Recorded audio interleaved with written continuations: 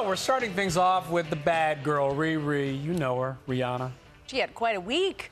Starting off with the release of a new music video that's actually broken the internet. Millions upon millions of views in the last 24 hours for the song known as BBHMM. The B, the first one, is a bad word, but the rest of it is better have my money. You get the point. And in the few shots that we are able to show you on network television, you see Rihanna acting out the revenge fantasy. Yes, she does. She kidnaps the wife of some nefarious debtor, and, well, Riri, in fact, does get her money. That's nice to know.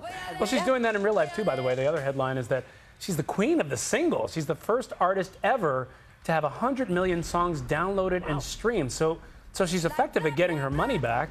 Maybe I should have her go to Whole Foods for me. Oh, that's a good option. Hey, Rihanna, can you call Whole Foods? I got some overpriced salmon the other day. She'll bring the scale and she'll get it Yeah. back. You're right.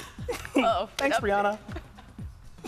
Wow. An update now to a story we told you about earlier in the week. Paris Hilton. Oh, this is a good one, Ryan. She might have been a better actress than any of us really thought. It turns out that she was on a plane. It was a prank, and it all went way too far. Here's a refresher for you guys. She looks ridiculous.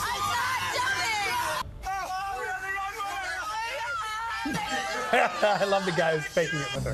Well, TMZ says they obtained documents prepared by the production company of this Egyptian prank show, and those documents said, quote, "We will monitor the funny reactions from our celebrity guests when they fear jumping off the plane." And according to the same sources, they paid Paris in the $1 million range to take part.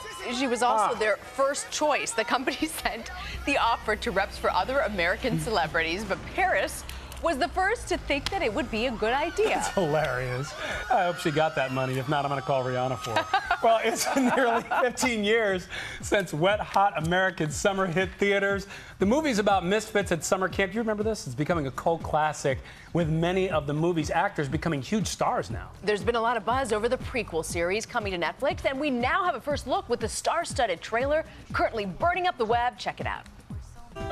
Welcome all to the Campfire with Summer Theater program. Point the toes gyrating, lead with the crotch. She always like this every day. We have a problem. Why do you come to me for help? I'm just a camp chef. I know you were in the military. Quite sure I don't know what you're talking about.